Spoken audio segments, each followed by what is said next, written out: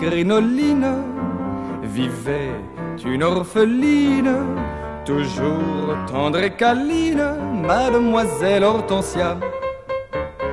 La belle était lingère, comme elle était légère, devant ses étagères, Mademoiselle Hortensia. Tous les galants du palais royal lui dédiaient plus d'un madrigal.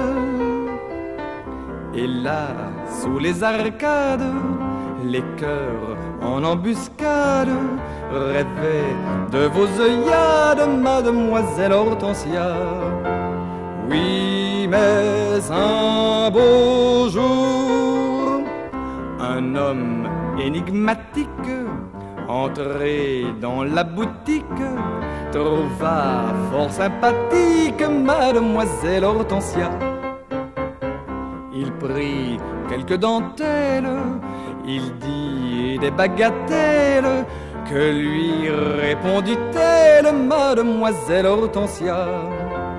Je n'en sais rien, je n'écoutais pas, mais les voisins vous diront tout bas qu'un fiacre à la nuit close, discret, cela s'impose, vint prendre fraîche et rose Mademoiselle Hortensia. Et depuis ce jour, on voit dans sa calèche, filant comme une flèche, la belle au teint de pêche Mademoiselle Hortensia.